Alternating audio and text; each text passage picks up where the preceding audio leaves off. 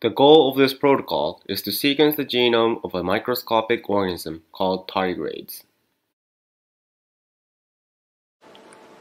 We have established a method to sequence the genome of the tardigrade Hypsipyos dujardini from a single specimen with as low as 50 picograms of genomic DNA without whole genome amplification. After isolating a single tardigrade, we minimize bacterial contamination by using antibiotics and visual inspection. We have also utilized two homogenization methods. First, a method commonly used in C. elegans using freeze and thaw cycles, and second, a manual crushing of the tardigrade with a pipette tip.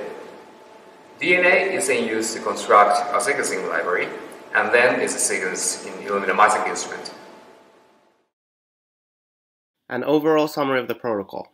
After isolation of a single individual, it is subjected to 3 freeze and thaw cycles for homogenization. The genomic DNA is extracted and purified and fragmented by sonication.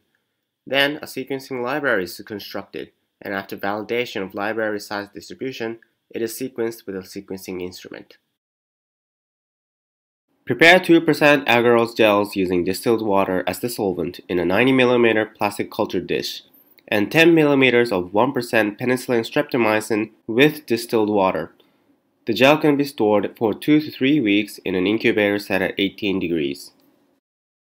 Collect a single tardigrade and place on the prepared agar plate, and wash with distilled water 2 to 3 times to remove remaining particles. Place the starved tardigrade in penicillin streptomycin antibiotics for 2 to 6 hours to remove bacterial contamination, and place the decontaminated animal on a clean slide glass using a P10 pipette. Observe the tardigrade under a microscope at 500 times magnification, and confirm that there are no remaining bacteria.